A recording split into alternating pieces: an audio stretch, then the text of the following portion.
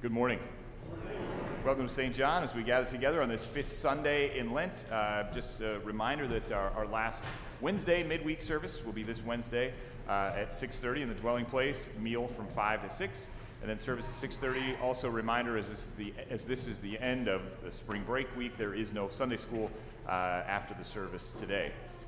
Also, just with respect to the order of service, now that it's a new month, we are in Divine Service Setting 3. If you want to follow along in the hymnal, that's page 184, or just use your bulletin. So we begin with our first hymn this morning, 425, When I Survey the Wondrous Cross, 425.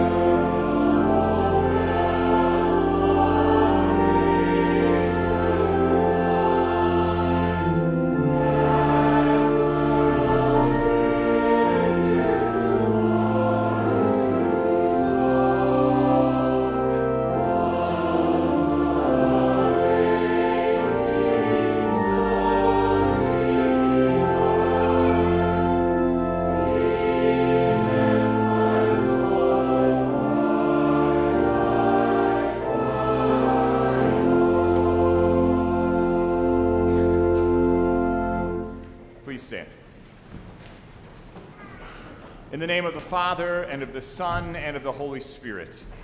Amen. Beloved in the Lord, let us draw near with a true heart and confess our sins unto God our Father, beseeching him in the name of our Lord Jesus Christ to grant us forgiveness. Our help is in the name of the Lord. Who made heaven and earth. I said, I will confess my transgressions unto the Lord. And you forgave the iniquity of my sins.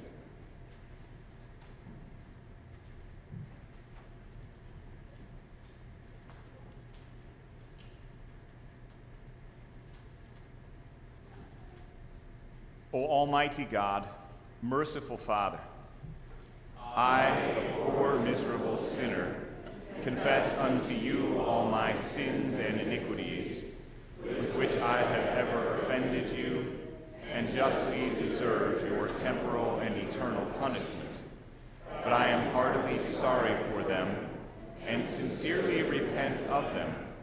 And I pray you of your boundless mercy, and for the sake of the holy, innocent, bitter sufferings and death of your beloved Son, Jesus Christ, to be gracious and merciful to me, a poor sinful being. Upon this, your confession, I, by virtue of my office as a called and ordained servant of the word, announce the grace of God unto all of you. And in this stead, and by the command of my Lord Jesus Christ, I forgive you all your sins, in the name of the Father, and of the Son, and of the Holy Spirit. Amen.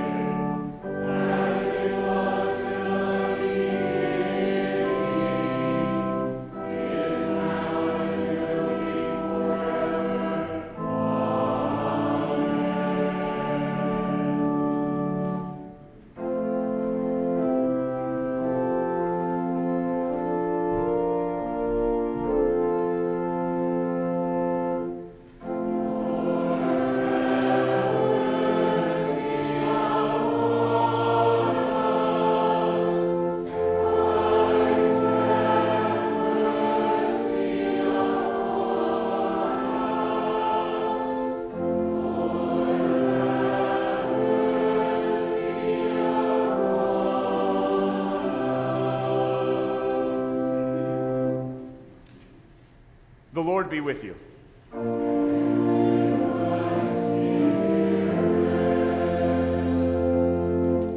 Let us pray.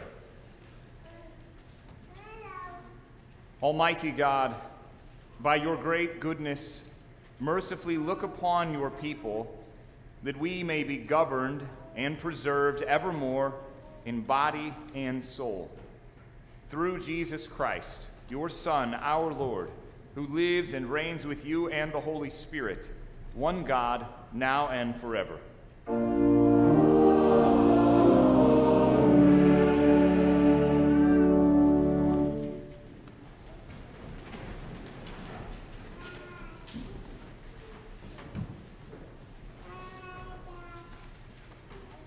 The Old Testament reading for the fifth Sunday in Lent is from Isaiah chapter 43. Thus says the Lord, who makes a way in the sea, a path in the mighty waters, who brings forth chariot and horse, army and warrior. They lie down, they cannot rise. They are extinguished, quenched like a wick. Remember not the former things, nor consider the things of old. Behold, I am doing a new thing. Now it springs forth. Do you not perceive it? I will make a way in the wilderness and rivers in the desert. The wild beasts will honor me, the jackals and the ostriches, for I give them water in the wilderness, rivers in the wilderness, to give drink to my chosen people, the people whom I formed for myself, that they might declare my praise. This is the word of the Lord.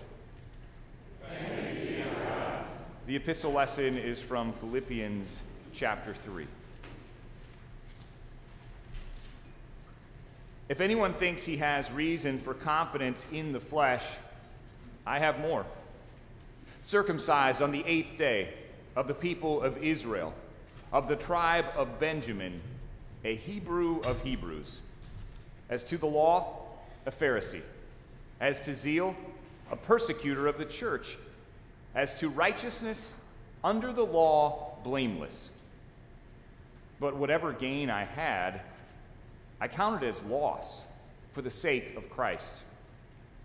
Indeed, I count everything as loss because of the surpassing worth of knowing Christ Jesus my Lord.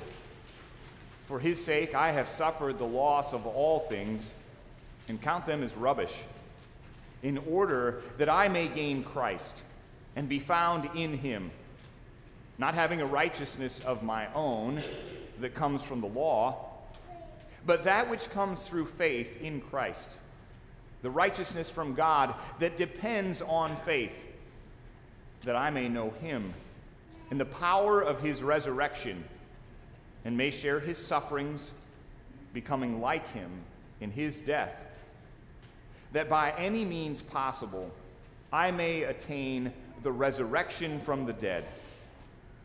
Not that I have already obtained this, or am already perfect, but I press on to make it my own, because Christ Jesus has made me his own. Brothers, I do not consider that I have made it my own, but one thing I do, forgetting what lies behind and straining forward to what lies ahead. I press on toward the goal for the prize of the upward call of God in Christ Jesus. This is the word of the Lord. Thanks be to God.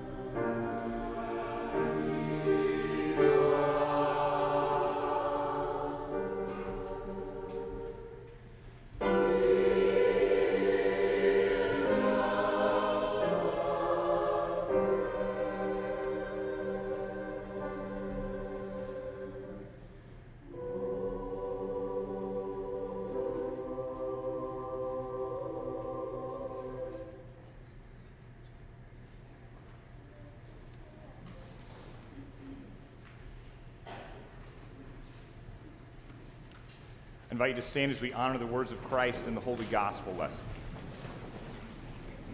The Holy Gospel according to St. Luke, the 20th chapter.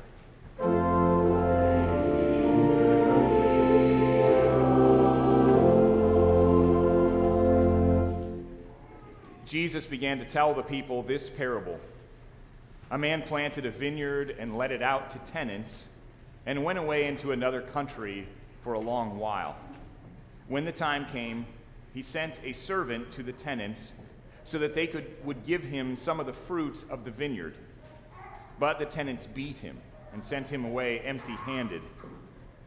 And he sent another servant, but they also beat and treated him shamefully and sent him away empty-handed. And he sent yet a third. This one also they wounded and cast out. Then the owner of the vineyard said, "What shall I do? I will send my beloved son. Perhaps they will respect him." But when the tenants saw him, they said to themselves, "This is the heir. Let us kill him so that the inheritance may be ours." And they threw him out of the vineyard and killed him.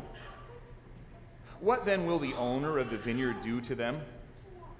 He will come and destroy those tenants and give the vineyard to others. When they heard this, they said, "Surely not." But he looked directly at them and said, "What then is this that is written?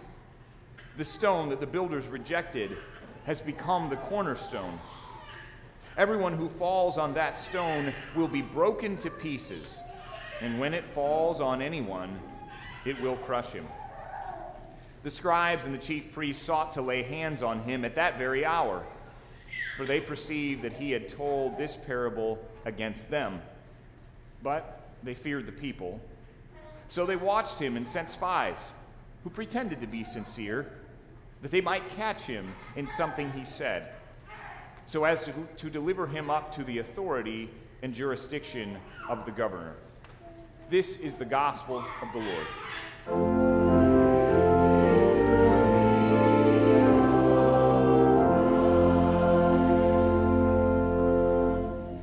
I believe in one God, the Father Almighty, maker of heaven and earth, and of all things visible and invisible, and in one Lord Jesus Christ, the only begotten Son of God, begotten of his Father before all worlds, God of God, light of light, very God of very God, begotten, not made, being of one substance with the Father, by whom all things were made, who for us men and for our salvation came down from heaven and was incarnate by the Holy Spirit of the Virgin Mary, and was made man, and was crucified also for us under Pontius Pilate.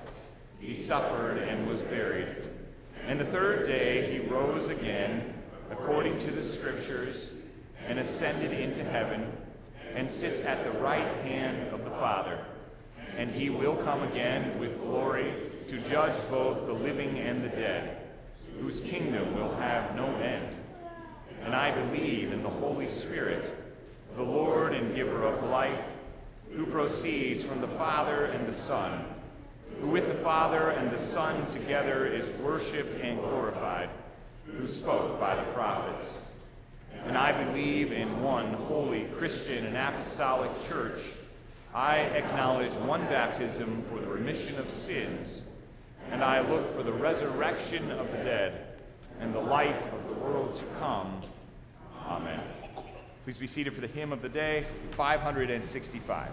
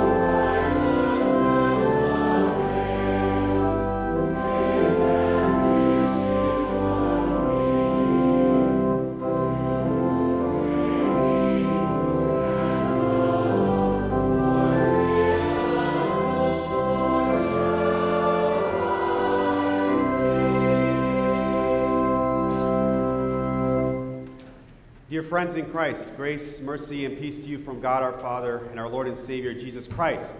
Amen. 2 questions. I have 2 questions for you to ponder today.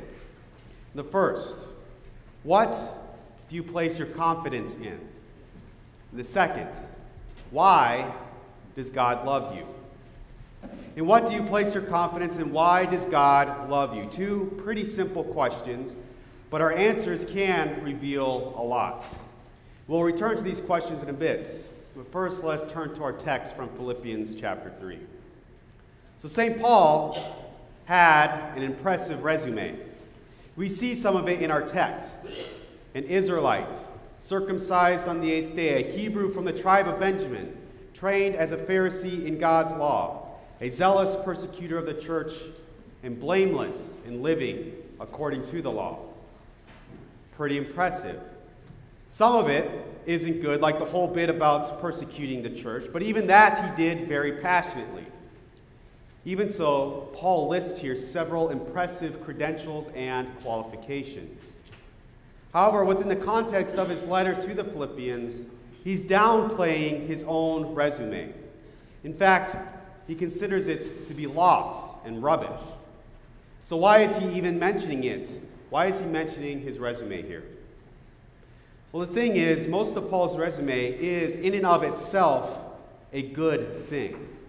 Yes, the bit about persecuting the church was bad, but the rest of his resume was actually full of good things. That he was circumcised on the 8th day marked him as belonging to Israel, God's chosen people. This shows that he belonged to a godly family. His lineage as a Hebrew from the tribe of Benjamin was also a good thing. One's heritage and belonging to a specific community bound by blood and faith can be wonderful gifts. And Paul had been trained as a Pharisee. Acts 22 records that Paul received his Pharisaical training from the prestigious Gamaliel. Now, we tend to give the Pharisees a bad rap because of their antagonism towards Jesus. But if we take a step back from that, the Pharisees were, at their core, pious and devout Jews who sincerely cared about their faith in Yahweh. They were theologically trained scholars, and Paul had received this theological training. And theological education is also a good gift. Paul also mentions his zeal for persecuting the church, which, of course, was bad. But to have zeal can be a good thing if directed toward the right thing. And finally, Paul states that he was blameless in following the law. Now, he certainly didn't keep the law perfectly, but he took it seriously. And striving to live according to God's law is a good thing. So again, Paul's resume in itself was, for the most part, full of good things. Having a heritage and belonging to a faith community, having an advanced theological education, and zealously living according to God's law are all good things to be treasured. Paul's resume is pretty impressive.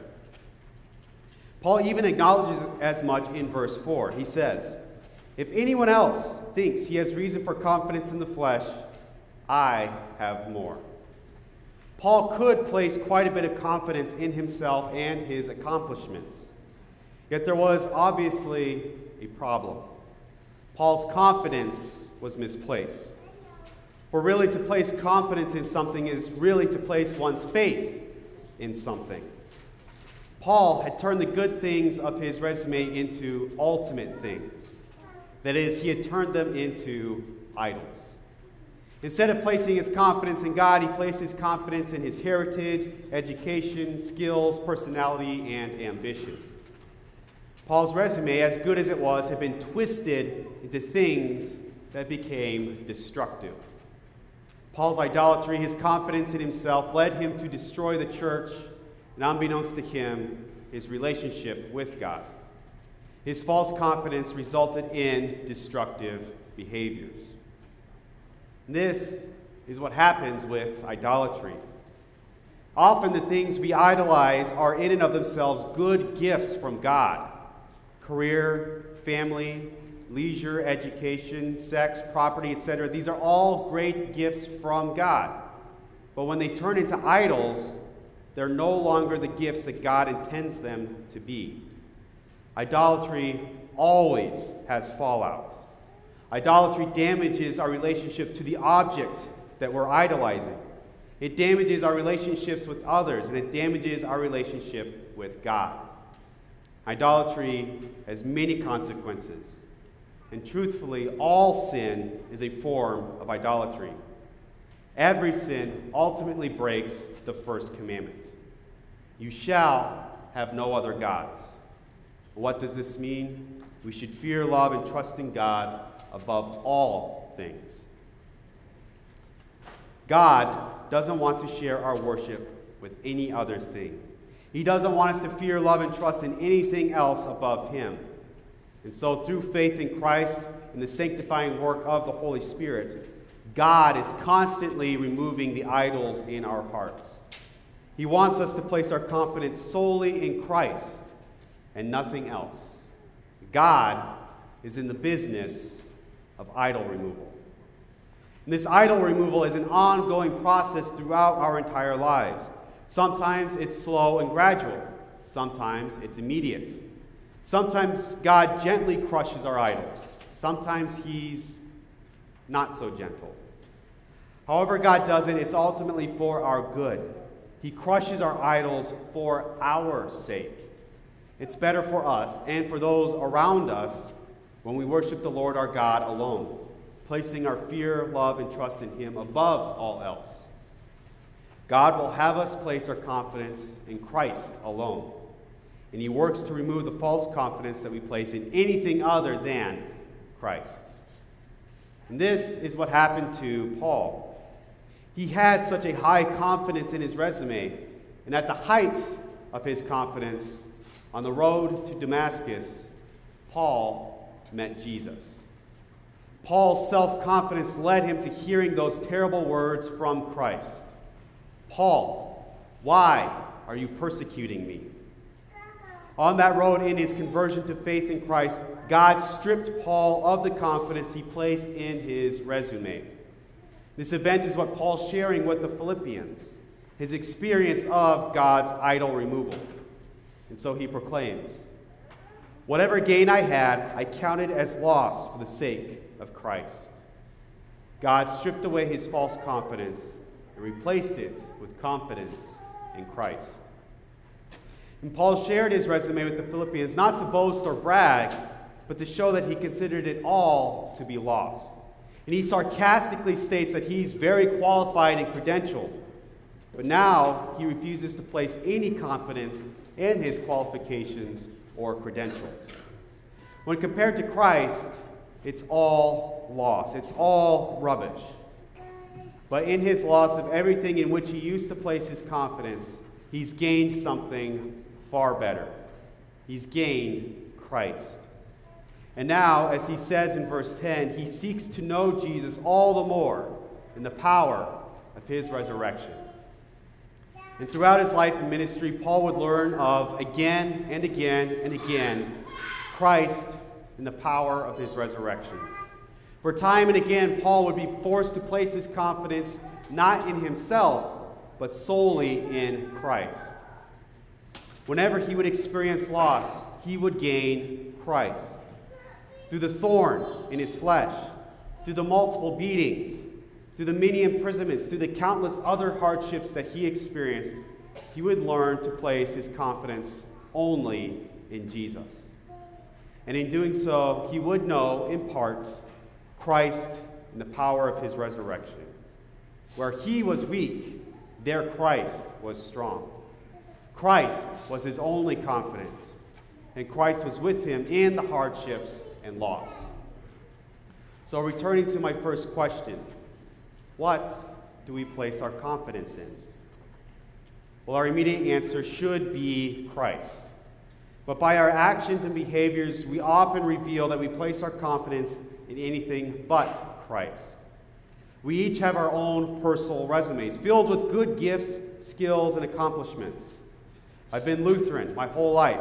I've been a member at this church for so many years. I have this degree or job, family, ministry, house, skill, ability, and so on. Whatever its content, we all have resumes filled with credentials and qualifications. And these can be very good things, good gifts from God. But do we place our ultimate confidence in these things? Even though we do believe in Christ, we so often and easily begin to place our confidence in these other things. Even though we believe in Christ, we often drift towards placing confidence in that which is not Christ. Our thoughts, words, and actions reveal this. When we use our resumes to prop ourselves up, when we use God's good gifts for selfish gain, and when we use our credentials and qualifications to belittle others, we're misusing God's gifts by placing our ultimate confidence in them rather than the one who bestows the gifts. And often, when we place our confidence in such things instead of Christ, a consequence of such idolatry is an attitude of entitlement. I deserve fill in the blank because I am fill in the blank. This belongs to me because of my position. I should get things my way because of my status. Such an attitude of entitlement is not God-pleasing. This is what Paul's teaching against in Philippians 3. For here and throughout the Scriptures, God speaks against such prideful entitlement. It's the antithesis to the humility that we see in Jesus. And really, an attitude of entitlement has no place in the church. An attitude of entitlement really has no place in the lives of Christians. None. We all have our personal resumes filled with God's wonderful gifts, but when those resumes are used for personal gain, selfish interests, exploiting others, or with an entitled attitude, those gifts lose the purpose for which God gave them.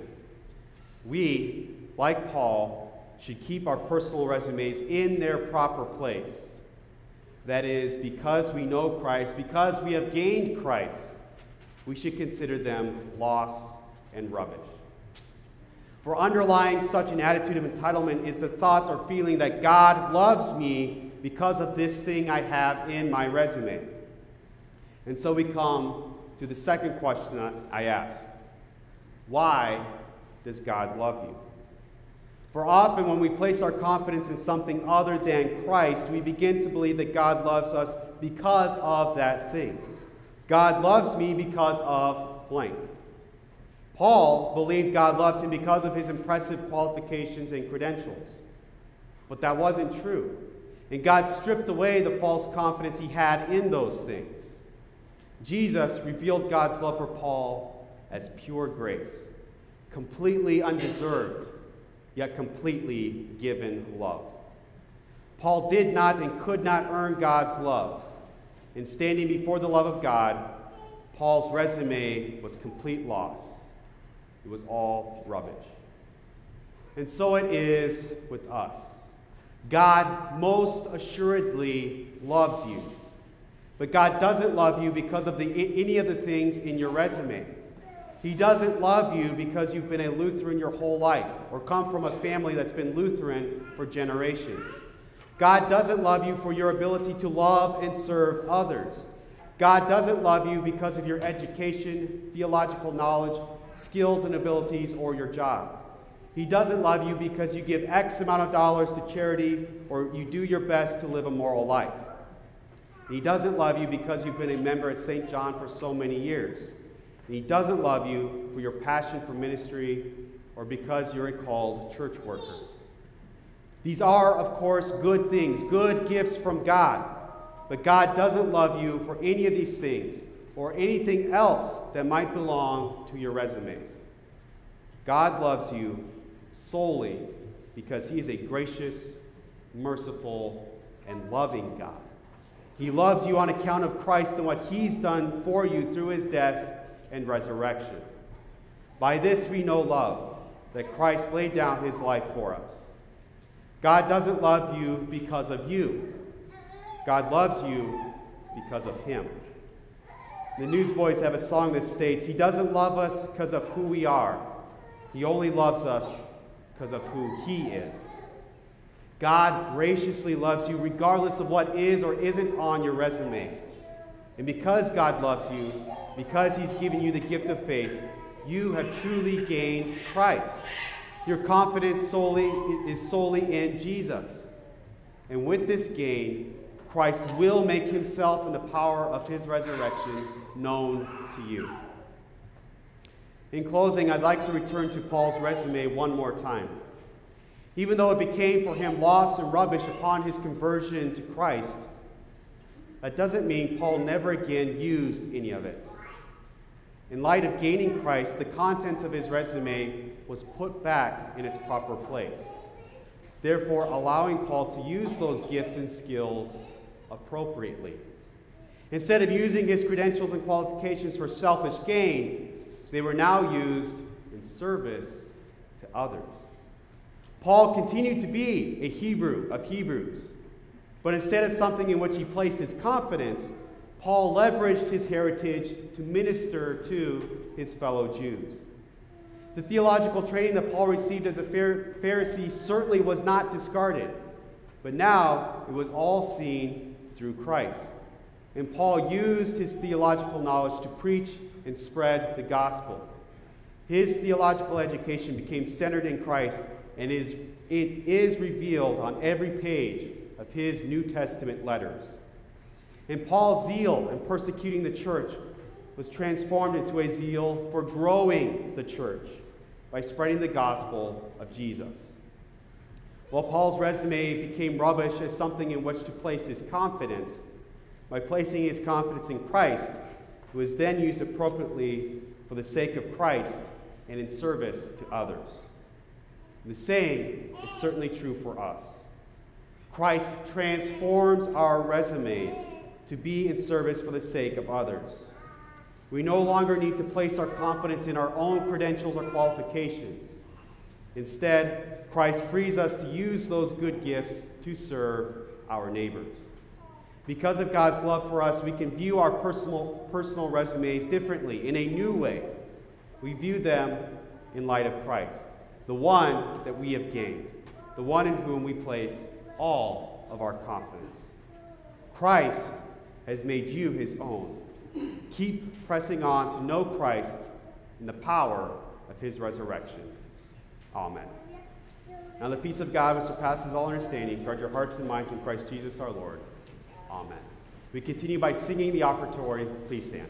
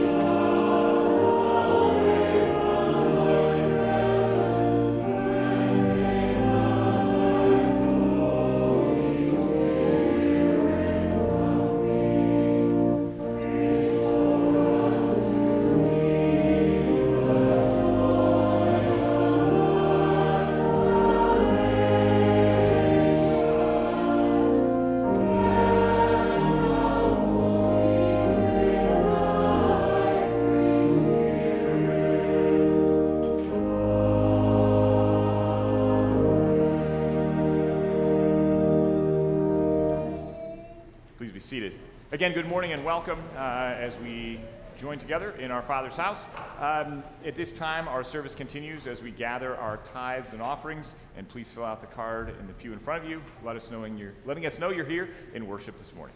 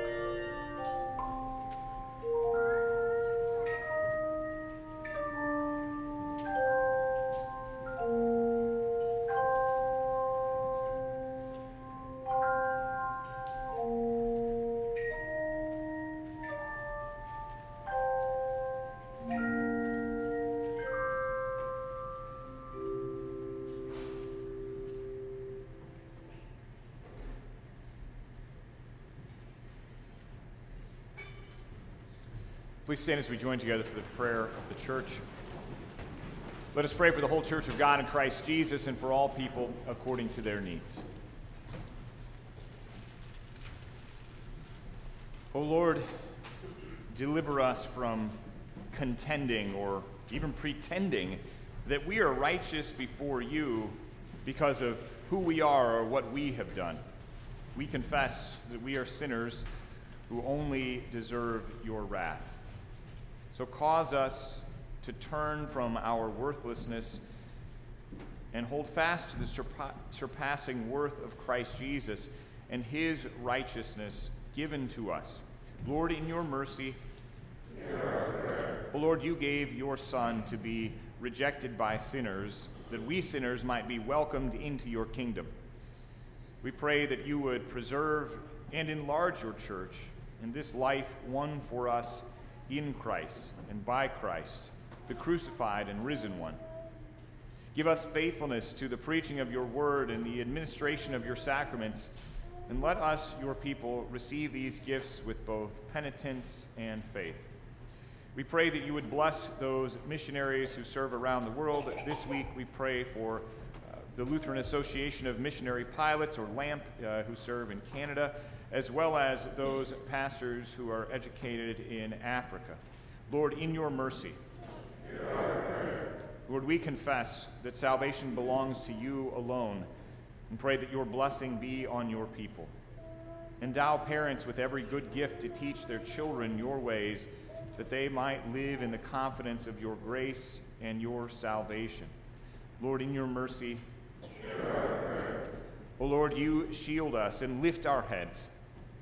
We pray that you would give us civil authorities who discourage evil and encourage good, and keep us ever mindful that our hope is in you. We pray for those around the world who are impacted by war and injustice, that you would give peace and justice. Lord, in your mercy. Lord, we pray and lift up before your throne of grace all those who have any kind of need. We pray for Arlene, and for Paul Johnson, who recovers from surgery, for Larry. We pray that you would give peace and hope and comfort that comes in and through the Good Shepherd as we lift up the family of Kurt Milkey, who is asleep in Jesus, whose funeral will be this week. Lord, in your mercy. O Lord, St. Paul counted all things as rubbish in order that he might gain Christ. So give us repentant hearts, that we would abandon all confidence in our flesh, and in doing so receive your Son's body and blood for the forgiveness of our sins. We thank you that as we join not only with angels and archangels, but all the company of heaven, in remembering those saints who have gone before, who now rest from their labors. And this week we remember Pastor Parker Knoll, who is with Jesus. Lord, in your mercy. Lord, in baptism you shared Christ's suffering, death, and resurrection with us, that we might be raised from the dead. Preserve us from taking his sacrifice for us for granted. Encourage us to forget what lies behind and strain forward to what lies ahead until we attain the resurrection from the dead. Through the same Jesus Christ, your Son, our Lord, who lives and reigns with you and the Holy Spirit, one God, now and forever. Amen. We continue now with the service of the sacrament with the preface. The Lord be with you.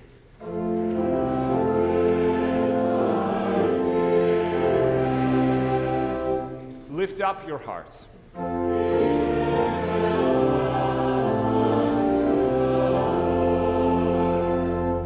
Let us give thanks unto the Lord our God.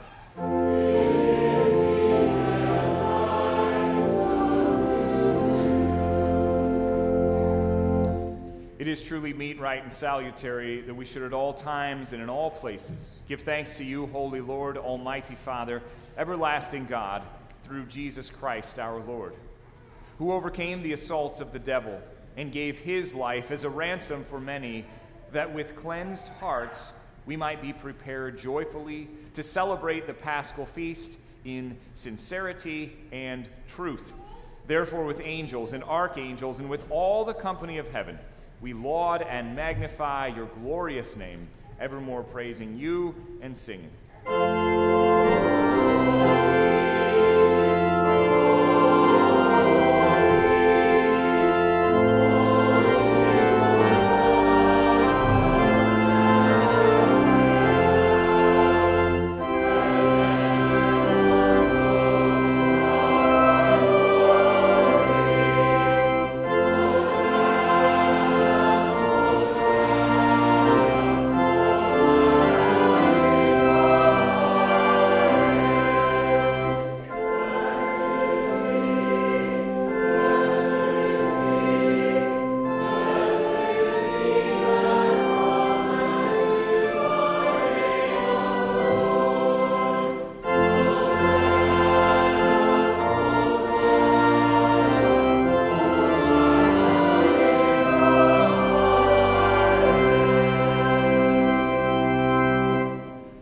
Our Father, who art in heaven, hallowed be thy name. Thy kingdom come, thy will be done, on earth as it is in heaven. Give us this day our daily bread, and forgive us our trespasses, as we forgive those who trespass against us. And lead us not into temptation, but deliver us from evil. For thine is the kingdom, and the power, and the glory, forever and ever. Amen. Our Lord Jesus Christ, on the night he was betrayed, took bread. And when he had given thanks, he broke it and gave it to his disciples, saying, Take, eat, this is my body, which is given for you. This do in remembrance of me. In the same way also he took the cup after supper, and when he had given thanks, he gave it to them, saying, Drink of it, all of you. This cup is the New Testament in my blood, which is shed for you for the forgiveness of sins. This do as often as you drink of it in remembrance of me. The peace of the Lord be with you always.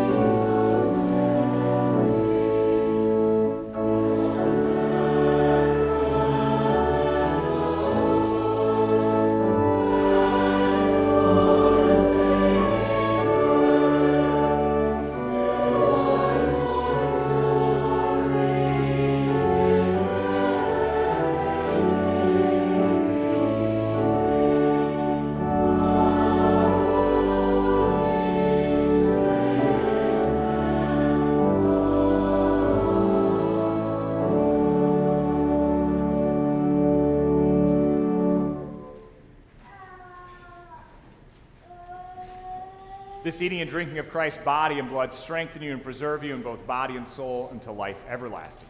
Depart in the peace of Christ. Amen.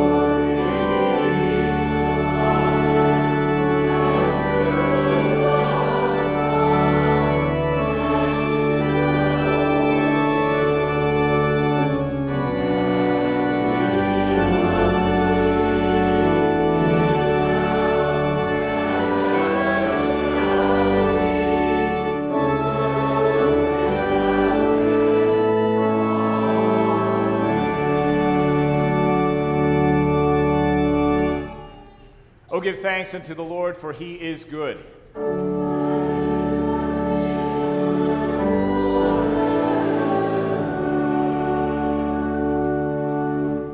Let us pray. We give thanks to you, Almighty God, that you have refreshed us through this salutary gift. And we implore you that of your mercy you would strengthen us through the same in faith toward you and in fervent love toward one another. Through Jesus Christ, your Son, our Lord, who lives and reigns with you and the Holy Spirit, one God, now and forever.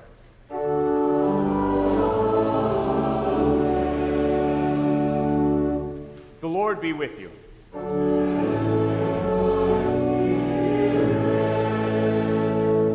Bless we the Lord.